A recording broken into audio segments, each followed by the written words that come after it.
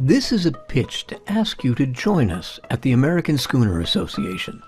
Founded in 1972, the American Schooner Association is dedicated to the history, preservation, and promotion of the schooner rig. You don't need to be a schooner owner to join the organization, just to be interested in these beautiful boats. As time marches forward, the role that schooners played in the history of our country is fading too. Your membership helps support educational programs and provides a base for preserving these vessels. So, join us. It's inexpensive, important, and we'd love to have you along. We'll see you at amschooner.net.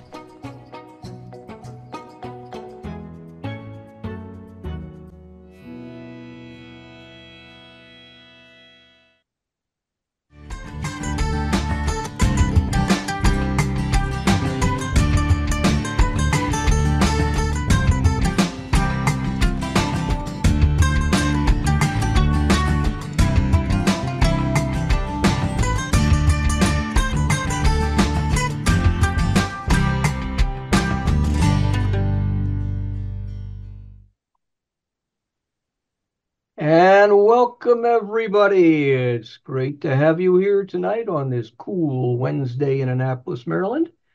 We have a very interesting and fun guest with us tonight, my friend Will Sofrin, who's written All Hands on Deck, a very, very interesting book.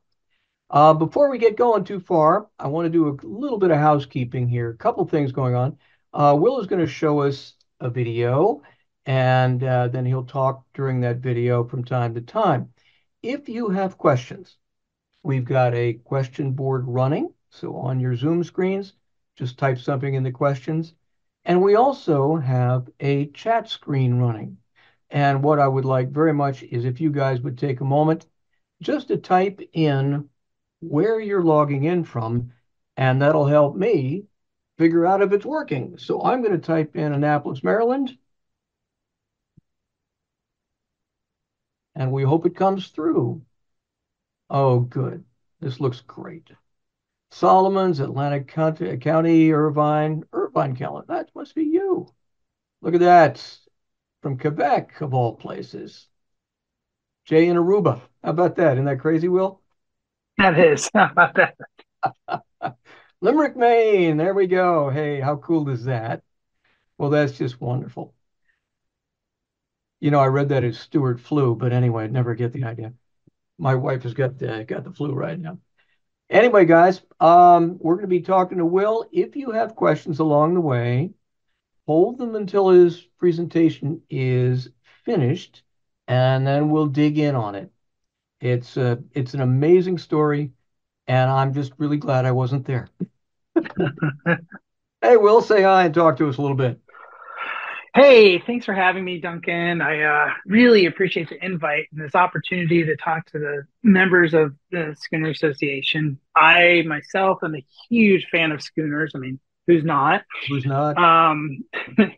Great boats, and it's wonderful to see the reception that the interest in my book and get to share everyone the story. I think what makes this presentation fun and unique is that while sailing the Rose to California to make the movie Master and Commander, three of us had video cameras on board. So tonight, during this presentation, I'm going to live narrate a a bit of a documentary I made, and you're going to get to see a lot of stills, but then you're going to see some great actual film footage shot on the voyage. And then, as you were saying, what I'm going to do is turn off my camera while I do the presentation. Then at the end, I'll turn it back on and we'll work on rolling through answering any questions that anybody has. And hopefully everybody enjoys tonight's presentation. I think that's a great way to do it. I also will be turning off my camera to try and get the best feed we can. Our last session had a few problems, so we're going to try to avoid that by lessening the draw on the stream. However, if any of you have anything you'd like to get across to the group while Will is running, just type in your chat box and we'll be ready to go. All right, Will, you about ready? I'm ready to go. You Let's ready? rock and roll, man. Let's make this happen. Okay. Share that screen. All right. Okay, guys, I'm hanging on the sidelines. Tonight, I'm going to tell you all a story about a motley crew of sailors who did anything and everything it took to get the job done. See that guy in red up there? That's me doing the scariest thing I've ever done in my life, having to furl a square sail in the middle of a force 12 storm, 60 feet above the deck. When I was 21 years old, I was hired to sail the American tall ship Rose from Newport, Rhode Island to San Diego to make the movie Master and Commander. And there's our ship over Russell Crowe's shoulder. We sailed 6,000 miles on this voyage. We departed from Newport and sailed south through the North Atlantic in January. Terrible time of year to do that. We arrived in Puerto Rico. We then sailed from Puerto Rico through the Caribbean Sea to Panama, where we transited the Panama Canal. The voyage then continued north along the western seaboard until we arrived in San Diego. This is a profile diagram of Rose. She was 180 feet length overall, 136 feet on deck. She had a 30-foot beam, a 15-foot draft, displaced 500 tons of water, had 17 sails totaling 13,000 square feet of sail area, and the top of her mainmast was 130 feet above her water line. So, what's it take to sail a ship like Rose? Well, for starters, it takes a lot of muscle. The original Rose sailed with a crew of over 200 men. We did it with a crew of 30. Granted, we had modern amenities such as plumbing, electricity, and engines, but none of those perks helped us with trimming and setting the sails. We had to do that just as the crew did 200 years ago. And in order for us to do that, we needed great leadership. And that started with Captain Richard Bailey, who then hired our three officers, Tony, Andy, and Christina, who were followed up by our engineer, our bosun, our cook, and then finally our deckhands, of which I was one. So how do I fit into this? I mean, I didn't grow up with a family of sailors, but I love Popeye, as you can see from this little costume I'm wearing. Nice. After graduating from high school, I took a path less traveled and I enrolled in an apprenticeship at the International Yacht Restoration School in Newport, Rhode Island, where I learned the fine art of how to restore and build wooden yachts. I loved it. It was incredible. But when I wasn't building boats, I was out sailing them. And that eventually led to me getting paid to fill in on the America's Cup 12-meter fleet in Newport. And once I knew that I could earn a living from sailing, I found my calling. 2001 marked the 150th anniversary of the race that became known as the America's Cup, and a giant event called the America's Cup Jubilee was organized. And I somehow landed a job on America's oldest 12-meter yacht, Ottawa, who had long since fallen from grace when Earl Macmillan formed a syndicate to restore her to the event. We had 1 year to completely restore this yacht. It was intense. Nights, weekends, but we pulled it off and had her ready in time so that we could ship her over to Europe so she could race in England, Italy, Monaco, and France. When I was 21 years old, I was living on this boat in the French Riviera. My life was awesome. But like all good things, the job came to an end when the season was over, and I had to return back to Newport, homeless, broke, and without a job. Now, for Newport, for those that haven't been, was made famous as a summer Gilded Age retreat. This is where Bob Dylan electrified folk for the first time and where Jay Leno hides out from paparazzi. In the summer, the streets swell with tourists. But come winter, Newport becomes a barren wasteland. And me being 21 years old and totally full of myself, I thought I'd come back and there'd be some yacht waiting for me with a mate's position ready to sail down to the Caribbean. But the truth was, there were no jobs. All the spots were filled, the boats were gone. And so Casey, the captain of Ottawa, sent me down to Rose to beg for work. So how did Rose come to be? Well, in 1969, historian John Millar, only 24 years old at the time, commissioned acclaimed shipbuilding yard Smith & Rowland of Lunenburg, Nova Scotia, to build a replica of the 1757 HMS Rose for the American bicentennial celebration. Rose was built for a mere $300,000. That's equivalent to $2.5 million today. It's Despite the skepticism, Millar pulls it off, and she's delivered in time for the event. Here we see her docked in Newport's downtown waterfront for the bicentennial celebration. And here we see her on a period postcard. But then what happens after the event? I mean, there's no plan for the ship. And nearly a decade goes by as she falls into a terrible state of disrepair and decay until Connecticut businessman K. Williams purchases the ship. Now, Williams is the owner of the family-owned and operated Captain's Cove Seaport located in Black Rock Harbor, Connecticut. Williams tows the ship down to his marina, and he begins a massive rebuild with Captain Richard Bailey. And they rebuild the ship while she's floating in the water from the waterline up. The project is immense, and it becomes a community effort. But eventually, Williams' goal is achieved when the United States Coast Guard certifies Rose as America's only Class A sailing school vessel. Rose then goes on to serve as a sail training platform, offering various sail training opportunities to the public until she was acquired by 20th Century Fox to make Master and Commander. So, okay, now that you got the backstory, let's take you back to 2001. Rose was the antithesis of all my career ambitions. I wanted nothing to do with her, but I didn't have a choice.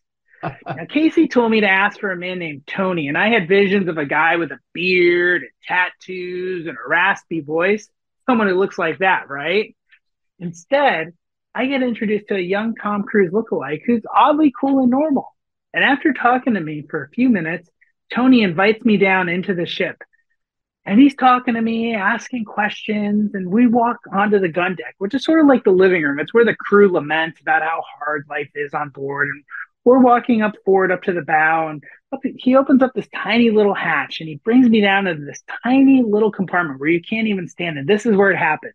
This is where he offers me the job. 25 cents an hour and all the salt water I can drink. I can sail to Hollywood to make a movie. That's great. Tom Rothman is one of the most accomplished men in Hollywood. At the time, he was co-chairman of 20th Century Fox. Today, he's the chairman and CEO of Sony Motion Picture Group. Rothman is responsible for movies like Much Ado About Nothing, Titanic, Avatar, and guess what? He loves Patrick O'Brian books.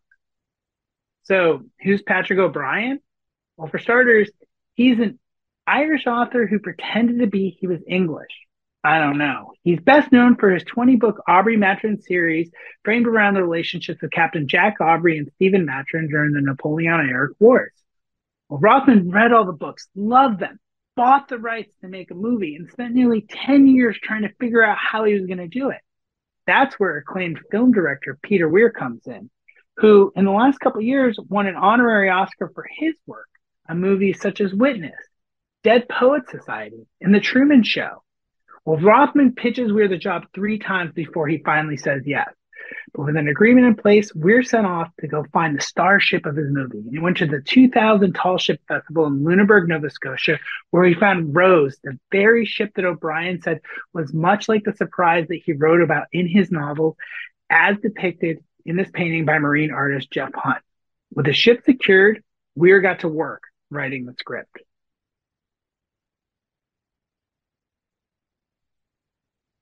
Well, I accept the job and move on board the first week of November, and to say the least, the living accommodations are atrocious. But fortunately, I was able to persuade my best friend Jared to take the job with me because I was honestly too chicken to take it alone. A few days after moving onto the ship, we motor Rose over to Newport shipyard to begin a massive refit to prepare her for the voyage. First item on the list is repowering the ship, and that meant getting these old engines up out of the engine room. In order to do that, we set this I-beam on our gun deck, and we set up chain lifts so we could lift the engine up onto dollies. The engines were then slid forward so that a crane could hoist them out of our cargo hatch. Days later, our new Caterpillar 3406 diesel engines arrived, and they in turn are craned down into the ship and lowered into our engine room so they can be mounted and set in place. Now, I'm the ship's carpenter, so while all that engine work is going on, I'm tasked with rebuilding the mast partners at the foremast. Now, as many of you know, the mast partner is that structural element that prevents the mast from wobbling the deck to pieces. Days later, Rose is towed over to the railway so she can be hauled out and we can begin the long list of underbody work that needs to happen. Soon, scaffolding built around the ship, chainsaws are broken out, mallets, noises everywhere. Our work list is growing. But fortunately, the officers have been aggressively recruiting crew members, some for the good, some for the bad. I mean, we become this melting pot of personalities. And I'm not trying to pick on anyone. If my wife was here, she'd tell you that my personality is a bit of an acquired taste. But we are all there for a job, and we have to learn how to put our differences aside because we're not just working, we're living together. We're doing everything together.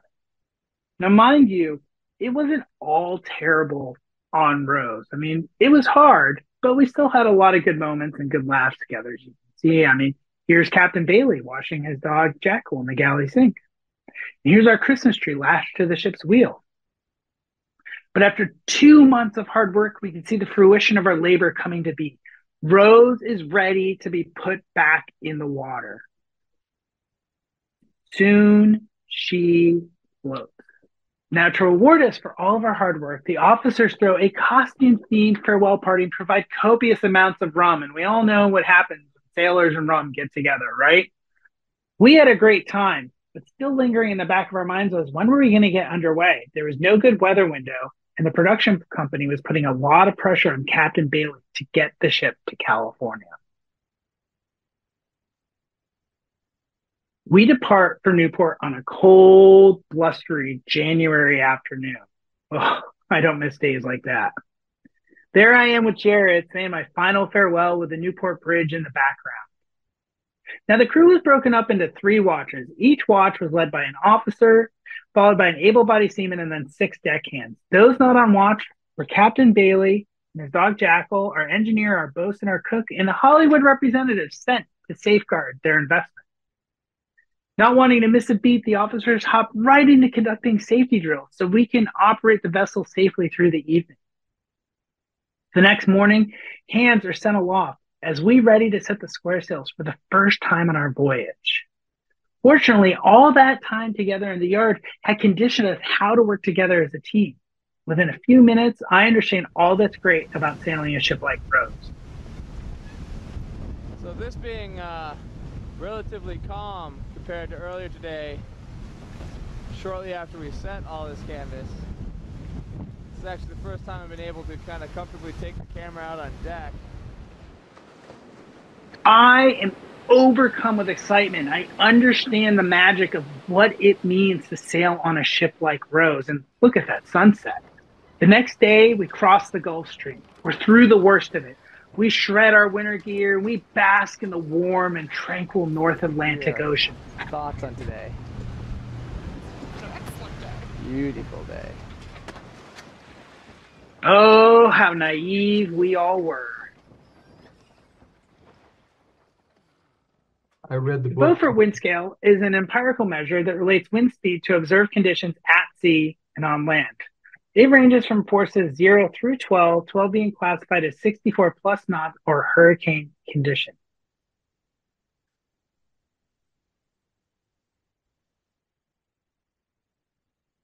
This is a wind barb chart showing a universal representation of wind speed and direction.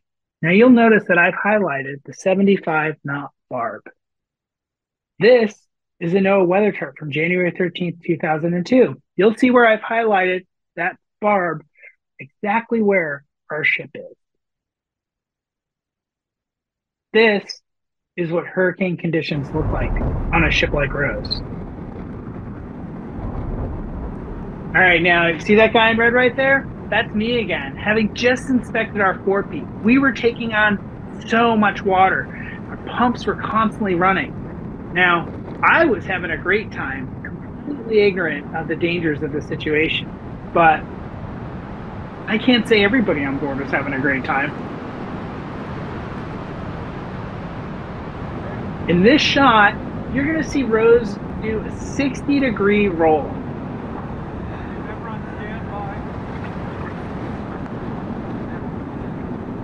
And I know we've all got sailors here, right? Everyone knows how beautiful and graceful sailing is. It's loud actually below, right? I mean, for us, our ship was getting racked and it was deafening, the creaking, the crushing, the noises that were coming out of her. Here we've got Scott explaining to the camera why the lights are up behind him.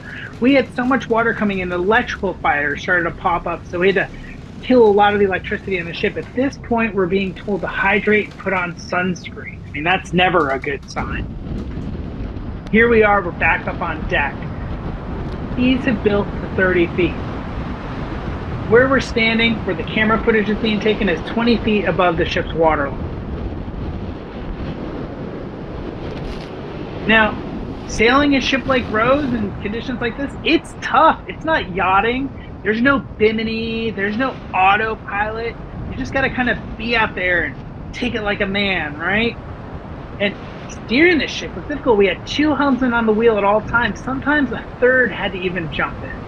Here in this shot, you can see Captain Bailey wedged in the port quarter. Now watch that horizon in the background. Look how much rolling we're doing. But as the day goes on, we acclimate, we have fun, we tell jokes, we're cracking up. Again, watch the horizon background, the amount of pitching that our ship is doing. Alright, so Oliver wants to see what's up. It's picked up again, and 4 ports started to blow out on the starboard side, so Will and Tony have gone up to fix it.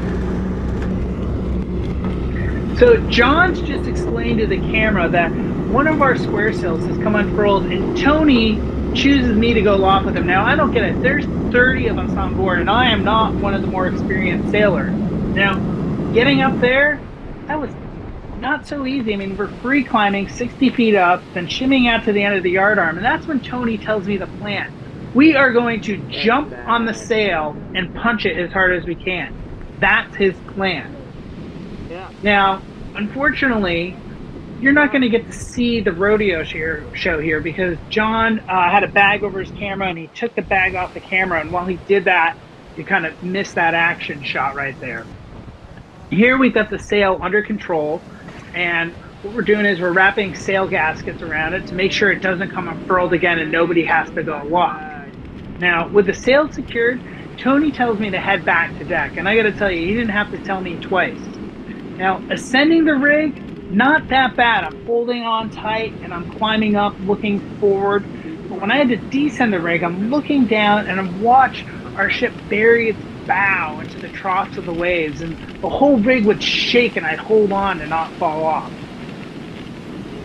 I was exhausted by the time I got back to deck.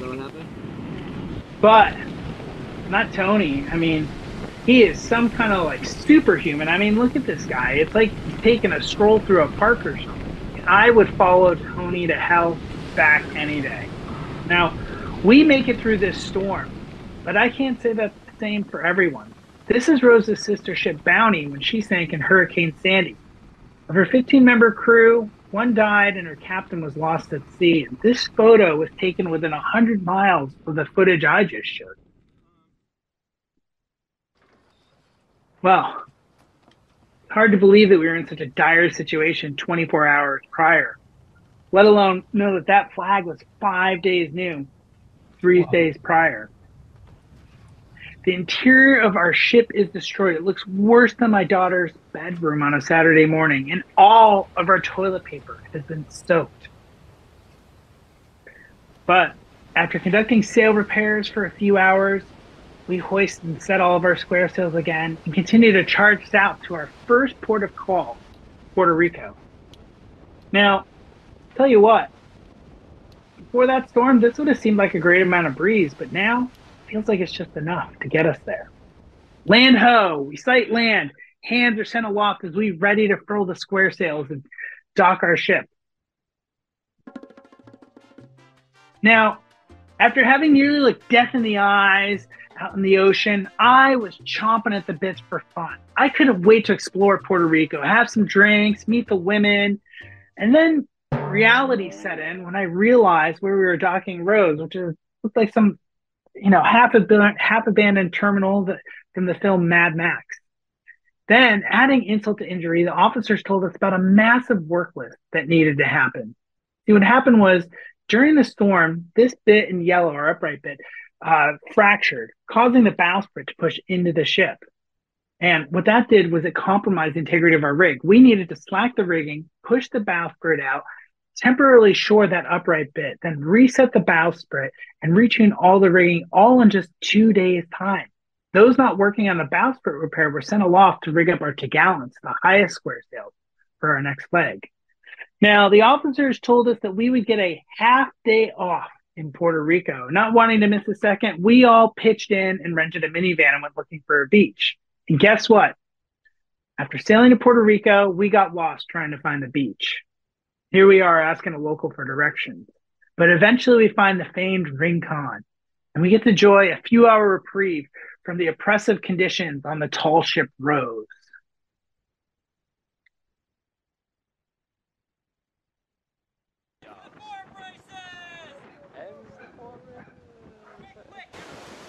We are now a conditioned crew. I mean, when we departed from Newport, I didn't know what any line really did on our ship. I had never sailed Rose, but now I get it. I understand how it works. It makes sense to me, and that means that I can sit back and relax and enjoy the sail. As any good sailor here knows, that's when horrible things happen. It was about an hour before sunset, and I'm standing in line waiting for dinner when I hear a giant explosion and the ship shake. And all of a sudden I hear a call for all hands on deck, and I come running up and I see the last thing any sailor ever wants to see. We had been dismasted under full sail in the middle of the Caribbean Sea. So, what happened exactly? This is a diagram of Rose's rig where you can see all of her mast up, right? Now what happened was our main topgallant mast exploded, falling forward, causing our main mast, topmast to also suffer a structural failure. This caused our fore topgallant yard to snap in half. Now here you can see a diagram showing what we're left with as far as what's stable and what's not. The problem was we were worried about striking the rest of the sail, because if we struck the rest of the sail, maybe the entire rig would go over. Now I'm up on deck for maybe 2 seconds, and yeah, Tony taps me on the shoulder and tells me to go aloft on the mainmast with Andy and Christina, our second and third mates. There I am up at the top of the mainmast trying to figure out which side I'm going to jump to when this whole thing does fall over. Here we're looking up now at the foremast, and you can see Tony and our bosun working on the fore topgallant yard trying to figure out how they're going to sort that rat nest. Captain Bailey takes the wheel. It's the only time he steered the ship in the entire voyage. Here we see hands on deck ready to lend a hand, waiting for us to shout down orders. This is a shot from my perspective looking down, and you can see the broken mast over the front of our topsail. Here you see a silhouette of Tony cutting away the fore topgallant sail in the sunset. We work into the evening and through the night. Unfortunately, our officers are incredible leaders, and they keep everyone calm. Good luck, babe. They tell jokes, and everyone gets a chance to pitch in and work aloft. The next morning, we begin lowering the broken elements of our rig to deck. We are tired and exhausted, but we carry on. Days later, we arrive in Colon, Panama, the Atlantic port entrance city to the Panama Canal. Now, fortunately, the owner of our ship has a very big wallet, and that meant that we were going to be able to hire a crane to help us with the continued downrigging of the broken elements of our rig. Now, working in Panama had to be one of the worst experiences of my life. It was so hot. The heat index was over 120 degrees. Mind you, we've been working nonstop, and there's a lot of grumbling on board. The crew is getting upset. There's no break for us. The officers are just pushing us and pushing us. I mean, here we see some smiles at the end of the day, but I don't know, that seems like a fake one if I've ever seen. Now, since departing from Newport, we'd only been given a half day off in Puerto Rico. In Panama, we were given 3 hours. And I'll tell you what, after that first hour, I was ready to leave. Now, the Panama Canal, for those that don't know, is an artificial waterway that's 51 miles long that connects the Atlantic Ocean to the Pacific, located at the Isthmus of Panama. Fortunately, we were granted an evening slot to go through the canal, a welcome reprieve from the sun and the heat. Now, going through the Panama Canal means transiting 3 ascending locks that raise your vessel up to the height of the man-made lake in the center of the canal.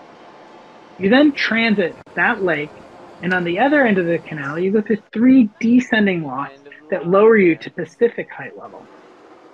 The entire process took us about 7.5 hours. Once in the Pacific, we motored out to the Panamanian island of Tobago. The next morning, I wake up in absolute paradise. It's beautiful. And to reward us for all the hard work, the officers announced that we've all earned a half day off. Lucky us, right? Now, after me getting to stand first watch, I get to hop in a dinghy and head to shore to have fun for the rest of the day. And unlike most of my shipmates who hung out on the beach, I decided to go hike up to the top of the island and check out some views. But eventually, we all rendezvous at the same hotel that has a pool and very cheap pina coladas. The next morning, we depart for Mexico. Captain Bailey puts 2 hands on our dinghy with our cameras so we can show you this incredible footage of our dismasted frigate under sail.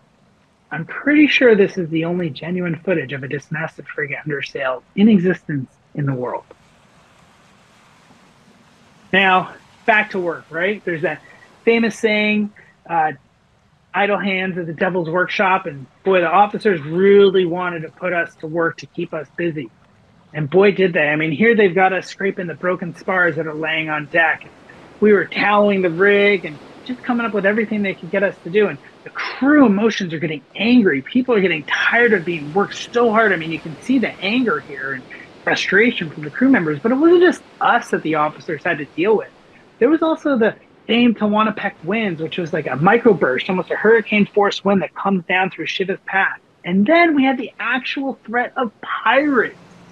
Here we've got the Mexican Navy coming to offer us assistance. We armed our cannons with our nails and screws, and I mean, just going through that mechanic was quite hysterical. But fortunately, we arrived in Acapulco mostly unscathed. Ship, very little is broken, but crew morale has been crushed. And so the officers know that they've got to cut us a slack, and they announced that we are going to get a full 24 hours off from the ship. And you can see what that does for morale. With our ship docked, we take on the best that Acapulco has to offer, starting with mechanical bull riding. We then go see the famed Acapulco cliff divers. My personal favorite was bombing around downtown Acapulco in the old-fashioned Volkswagen Beetle taxi. Our youngest crew member, only 16, tried bungee jumping for the first time. His mom just saw this footage this summer for her first time, and she was not too happy. I'll tell you what, this is where it all finally came together for us. All that anger that we were feeling, the resentment, sort of seemed to melt away. Everyone put their differences aside, and we all started to get along. Our voyage continues on for 2,000 more miles, and you think Mother Nature would stop, right? I mean, we've been through a lot, but no, here's a water spout. And I'll tell you what, here's 3 water spouts in a row. And Rose continues to deteriorate as we make our way north through the pounding head seas. Here we've got her bow rails crumbling, being lashed on. But it's not all terrible. I mean, we see dolphins, we make time to read books. I even had time to build a fake fish and play a prank on Captain Bailey. But eventually, we arrive in San Diego. And like the day we departed in Newport, it's cold and gray. Now, the morale and sentiment on the ship is mixed. Some of the crew members are happy for having accomplished our mission, while others are sad because the rare chemistry that we formed together will forever fall apart and not exist. And at this point, Rose is too broken to sail. Collaboration is the process of 2 or more people working together to complete a task or achieve a goal. I ask you, how did our officers pull this off? How did they get this motley crew of misfits to cooperate and work together? I mean, we sailed through some pretty fierce weather, and we survived a dismasting under full sail without anyone being killed or horribly injured. We slept while others stood watch, and we learned through the process of doing. the beginning, we were all just colleagues, but we became so much more. We became a family. When I think about it, I can come up with 3 words to define the success of our officers. The first word is leadership. The next word is mentorship.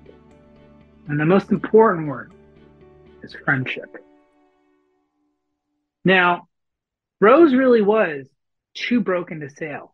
So broken that the insurance companies mandated that we haul her out in San Diego, complete a long list of structural repairs before she could go to Mexico for filming. So we began her aesthetic transformation to Surprise in San Diego. Once we got the green light, we put her back in the water and brought her down to Ensenada, where we completed her aesthetic transformation to HMS Surprise so she could star in the feature film Master and Commander.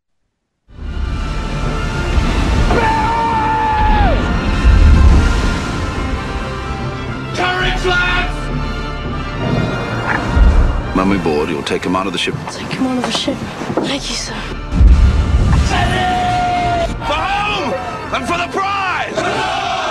See you afterwards. Let's fly!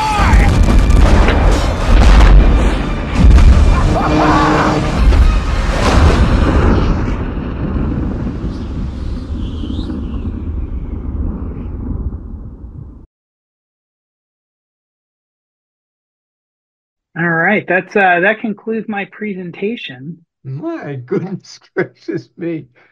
That was really wonderful. Really wonderful. Thank you so much for that. Oh my God. Well, ladies and gentlemen, it's time to take a look at any questions you might have, and we will take a look at that and also take a look down your chats. Will, that was just terrific. Obviously, you've done this before. Will tells me his book is selling very well, and I'm awfully glad to hear it. How long was the trip? Okay, well, let's say thank you for the comment of the superb show. Trip was 36 days. 36 days, man. And you can keep that North Atlantic business. Did Johnny Hines is asking, did your officers have any previous leadership experience? Yes, they did. Tall ship training is a sort of a business that's been working for quite a long time right now. And so I'd say that half of the crew members, we had 30 crew members, all were hired for this mission. And half of them had a substantial amount of tall ship sailing experience. Our officers were extremely qualified sailors and great instructors and mentors. Nice. Somebody's asking if you're still in touch with your crew members. Yes, I am still in touch with not all my crew members. For the book, I was able to reach out to successfully 22 of the 30. I'd be lying if I said that we all got along, and we didn't. So that's where a few were not interested in participating with the research for the book, unfortunately. And I feel bad for them because, we didn't have an opportunity to have closure. But I think even the individuals that I, didn't get along with them, I really appreciate them because it took all of us to achieve what we did. And I talk about it in the book too, where I say that in the times that it really mattered, those differences were non-existent. We were all working together as a team. And also there were just a few people who just didn't want to be found, that couldn't be found. I tried really hard, but I did my best. Well, that just a compliment to your personality. Let's see. You had your name, Nat Benjamin, you had your hand up and I accidentally tapped it down. So if you would do that again, we'll follow up on you. What do you got there, Will? Let's see. I see. When did we make the trip? The trip was made in 2002. We departed in January of 2002. Pretty nice. Let's see. I'm also seeing the comments. We've got some questions. I'm going to try and go through. Let's see. Great presentation. Are you saying the HMS Surprise and the San Diego Maritime Museum is Rose? Yes. The Rose presently is the Surprise as part of the San Diego Maritime Museum. She gets a lot of flack right now because she is in rough shape. And I really try to defend the museum on that. Now, first off, the San Diego Maritime Museum, an incredible museum. It's a floating museum. They don't own a single building. Wow. And crazy. It is really completely run by volunteers. There is a very small staff, but Ray Ashley has really put together a great program. I mean, I've gone and sailed on the Californian, which is the California state flagship, a beautiful, beautiful vessel to go sailing on, and it's amazing. And it's all sailed by volunteers. It's really an amazing experience. Unfortunately, the priority of the production company was to make a perfect prop for a movie, and that didn't mean doing the right work that was in the best interest of the vessel. So the Maritime Museum found themselves in possession of a ship that already was an aging vessel that needed a lot of work, and then had a lot of work done to her that was not good for the longevity. So I think she is in rough shape, but I think the museum does a good job with the cards they've been dealt. Yeah, you got that there. Was the ship equipped with Jarvis brace winches? You might talk about the winches or lack thereof. Yeah, I'm going to say there were no winches on Rose whatsoever. We did have a capstan, but no winches. You know, I enjoyed reading about you guys working the capstan, which just talk a little bit about bringing the anchor up. It's a terrible. Yeah. Oh God. Yeah, I did not enjoy that at all. I mean, yeah, weighing anchor on a ship like this was really hard. I'll tell you, I whine about it in the book quite a bit because you have to. You do. You set up the chain, and what happens is you wind a cable around the capstan, which is a manually operated winch where you've got all these human bodies pushing its turn. And then what happens is you're able to pull the chain all the way back to a certain point. And then you got to stop, strap it off, reset the whole mechanism, do it again, pull all the chain up. You're pulling the weight of the vessel forward through the water as you're doing this. And, you know, I complain a lot about this, but this year, my book tour really took me a lot of places. I went over to Europe and I got to go see Victory in England, which is, you know, Rose was a sixth-rate frigate, which is the smallest class frigate that could be commanded by a captain. And whereas you get to Victory and she's a first-rate, and she's the ship that Lord Nelson was killed on ultimately. But boy, that ship, I would not want to imagine trying to weigh anchor on that ship. I can believe it. Here's one. How much of the movie scenes were actually shot on the boats? Ooh, very few movie scenes were actually shot on the boat. As many people might know, we built a full-scale replica of the ship in the tank that they shot Titanic in, and the real ship was used for the distance shot. So there's about 15 days of filming done on the real ship, but if you see any distance shots, that's the actual ship. Right. Everything else was done in the tank or through CGI. It's amazing to watch. Yeah, during that trip through the North Atlantic, you say something in your book which really terrifies me. You've got a lot of water coming in the bow, and all of a sudden she goes up and you can see light between the boards. Yeah, that's pretty terrifying. I'm sure anybody here who's got a winter boat knows that if you're on a boat and you have to see light through the planking seams underwater, that's pretty terrifying feeling there. Especially I'll say when you're in the middle of the ocean and there's nowhere to go except down. So oh God. Really good. Let's see, we got a bunch of questions. Let's keep helping answer these questions. Did any of the delivery crew work on the movie?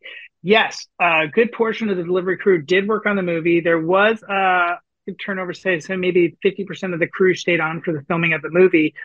Funny little fact I like to talk about is Peter Weir wanted everyone on the crew to look very weird for the film, very unique. And what looks really odd is when you put beards on women.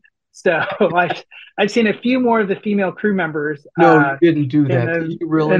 Yeah, that really happened. Yeah.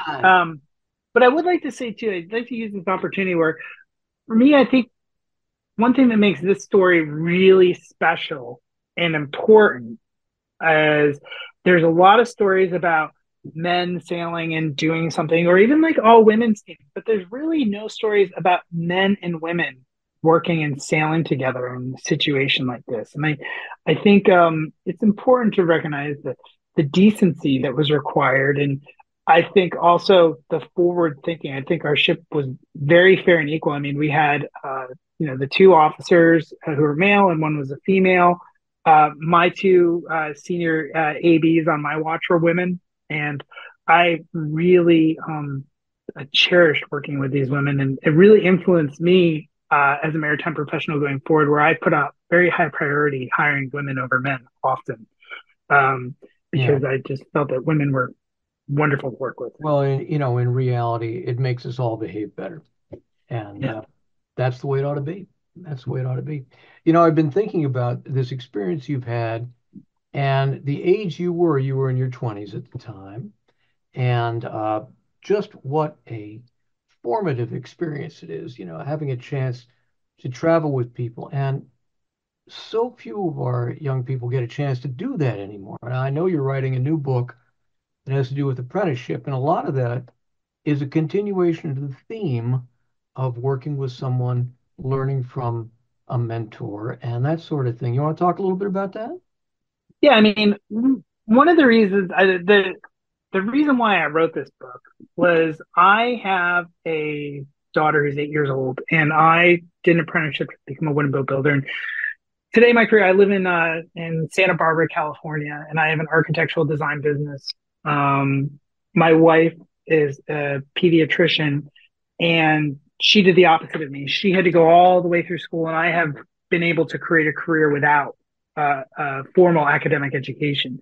And I believe that continued education is imperative, but I just hope that when my daughter is a teenager, that she'll read a story like this and feel more confident about making the right decision for her and what she wants to do in life. Again, I feel that continuing to learn is imperative, but I don't think there's one solution for everyone. Yeah. And I think it's important that we let younger people know that there's a lot of ways that we can be successful and happy in life. That's a theme that's going to run through your new book, so that's going to be pretty cool. I do still, Mary, I see your comment. Yes, I'm still sailing. I've got a boat in Marina del Rey, which is in Los Angeles. And one of the crew members on this book, in the story, his name is Mandrew. He was the 16-year-old time. When I started writing this book, I reached back out to as many people as I could, and we ended up reconnecting. And Mandrew has actually become sort of the brother that I never had. He is a member of my family, and we bought a boat together during the pandemic. Oh my God. And but this year I'm planning on doing the Newport Bermuda race, and I've also been invited out on the Coast Guard Eagle to do some sailing. So very, very fun. Very fun. Looks like we have a little comment from my friend Nat Benjamin up in Martha's Vineyard, and he hopes to see you on the vineyard this summer. Says I hope to see Nat on the vineyard this summer as well. I love Nat. Yeah, great guy. He gave us a wonderful presentation about his trip to Haiti, of all things. So, my goodness.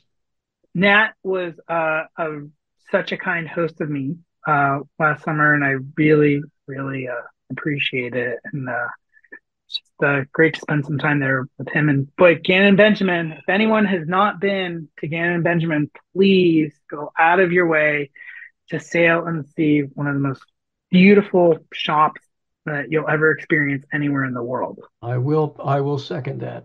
His hospitality was wonderful when I was there. Here's an interesting comment. There is honor in manual labor. It is, however, important to be open-minded. Now, I think that's pretty right on. When we're all working on something together, somebody messes up, it's a problem. What else we got there? Let's see. We got a question from Greg. Did you sing any sea shanties during your trip? No, I did not. I will say that there were some tall ship sailors there who very much love their sea shanties, but Captain Bailey sort of has a nickname that he carries with him called the anti-shanty captain. And he was not, shanties were not welcomed by Captain Bailey, but some people still got them on the side. But I'm not much of a sea shanty person myself, but they're fun. They certainly are fun. Oh, nice. Let's see. Question is, I read your book. This is from Jennifer. Mm-hmm. I read your book and really appreciated it. Also went to Newport for the first time and enjoyed it too. will you go in the Rose again? That's a really good question. People ask me I get that asked quite a bit. Would I do this again? And I'd say, knowing what I know now, Oh no. I would not do this. But that's the beautiful thing of life. I mean, nobody knows what's really going to happen out there. I think it is so important to go out and make adventures in this world. And I hope that, everyone here will, tell their stories to try and inspire other people to make their adventures. And, I think, as hard and as brutal as this was, it was one of the most transformative experiences I've had in my life. Yeah, and I really understand that. What else? Let's see. Any chance the Rose will be used as a training ship? I don't think there's any chance Rose will be used as a training ship. I think that she's sort of just going to be a beautiful. Yeah, it's interesting. You showed that terrible picture of Bounty going down. And when I ran National Maritime Heritage Foundation in D.C., Bounty came to visit. And Bounty was built as a movie prop. And it was in pretty rough shape when it was down there. And I would not want to take it out there. So there you go. And then Roger Phillips, the name of the book is All Hands on Deck, a modern day high seas adventure to the far side of the world. Yep.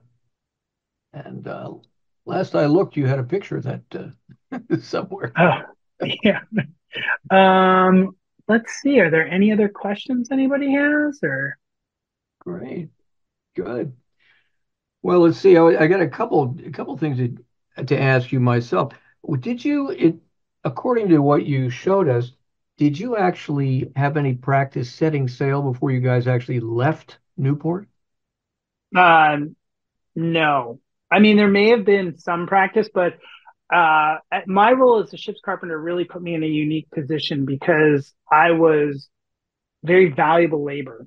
So Captain Bailey, for all of our time in Newport in preparation, really commandeered me and had me doing different work than the rest of my peers were doing.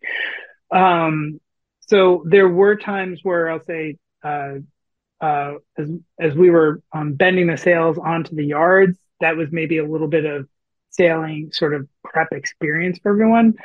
But again, you look at what tall ship training is, and the Rose operated for some time before this, taking out new trainees who had never set a square sail on a ship before and taught them how to do it. So I think I felt safe the entire time with everyone on board. I think there was great leadership and good experience. And I think that's really a real compliment to the leadership itself. There are times you can have somebody on board and you see water squashing around and you go, oh my God. Looked at one of the pictures I saw at the beginning. Looks like you had another ship behind you named Mystic Whaler once upon a time. And one of your opening shots could be. So I think our friend John Edgington may be watching. Yeah, that was a shot I had of Captain Bailey where he was I think he was on a different vessel, but yeah, there's the Whaler there. Now the Whaler is based in Oxnard, California. Yep, and my friend John Edgington is a happy camper retired over in Chestertown, of all things. I see a question that popped up. Was the dismasting a result of overcarrying sail, or was it faulty mast condition or faulty rigging? So the dismasting was, I think, a combination of effects. Hindsight's always 20/20, and I talk about it in the book where there is in our logbook an entry of a rogue wave. Now, a rogue wave is not, and I'm going to give you all the factors to it. A rogue wave is not necessarily a giant wave. It's a wave that's not part of the wave pattern. Yeah. And so we have a wave, we have a lot of canvas up. And what happened was, I think we had a helmsman who was not so good at being a helmsman. And when that wave hits the bow, and we've got all that pressure in that canvas, and a helmsman who's not ready to counter that wave and just sort of adjust the helm in advance, that helped the ship round up. And then what we learned later on was that there were some scarves that had been made in one of the masts earlier in the mast life. Now the masts were still in good shape, but the question of maybe these scarves were not holding up their integrity. Yeah. And then there's also the probability that we had such a rapid turnaround in Puerto Rico for the um, tuning the rig because of that bowsprit repair. So you kind of add all that together, and you could say maybe it's sort of a little perfect storm there. Yeah, and you probably had a lot of torque going on there while you were twisting up and being pushed around too. Absolutely. Oh, here's a nice one. This kind of leads me into having you talk a little bit about the routine during your watch. You had to do boat check. And the question was, what did you do when you could see daylight through the planks? There really wasn't much you could do when you saw daylight through the planks. We had the pumps going as hard as they could. I was specifically up in the forepeak when I saw the daylight coming through the planks to make sure the pumps were working. We needed to make sure that there were no clogs, nothing was blocking the lines. One of our able-bodied seamen stayed down below the entire time. We did rebuild the bilge pump manifold system before departing from Newport. And I know that his name's Aaron Singh. He's the director of the New York Harbor School. Yeah. Great sailor. And Aaron spent the entire storm making sure that all of our strainers were clean. And I think, that really was a key element. Going back to the Bounty, if anyone has read Michael Tuggy's book, Rescue of the Bounty, really what it came down to, I think in the Coast Guard report, was that there was not enough pump service on the ship. Yeah. And that's essentially what overwhelmed the vessel. Well, when more comes in than you could push out, you got a problem. Yeah. It's just a fact. Well, Will, we're coming up to the end of our time here, and I really, really want to thank you for a wonderful, wonderful presentation. Does anyone else have any questions they'd like to ask before we hang up here? Back to the dismasting. Here we go. You got that? Back to dismasting, I'm curious if the 40-gallon braces are run through the main mast, and if yes, how did you manage to control the forestack? So the 40-gallon braces were run back to the main mast, not through the mast. And so when we had the dismasting, the 40-gallon, that caused the 40-gallon yard to snap in half as well. So we had that issue up there, but the 40-gallon the ears, those were braced back to a lower section on the main mast, so we still had control of what would be the main the fore topsail. And of course, there's a wonderful, wonderful last question. What's your next book? Okay, next book is about. Got a working title, so I'm not going to announce it, but it's about the state of apprenticeship in America. And what I'm doing is I am interviewing people all around the country who have built incredible careers, I think, through hard work and perseverance, and have learned how to master their trade or their vocation, I'd like to say, because, not everything associated with apprenticeships needs to be a trade, but there's nothing negative about trade, but I think there's been a negative connotation with the word trade. But I'm planning on shedding some light on how apprenticeship is thriving in America and making a major comeback, and proves to be an incredible opportunity for future generations of students. And that's a perfect theme for what you learned on the ship, and I think it's a wonderful segue. All right, my friends. This interview will be available up on our website, and I hope you get a chance to visit. Also, I will give one more plug to join the American Schooner Association at amschooner.net. We would love to have you. And you should see this up on the website, I would say, within about 24 to 48 hours, depending just how busy I am tomorrow. So there you go. Will, you've done a wonderful job. Thank you. All the best to you all. Thank you all for joining us. I really, really appreciate it. Have a nice night. Thank you, everyone. You betcha. Thanks, Duncan. Oh, my pleasure entirely.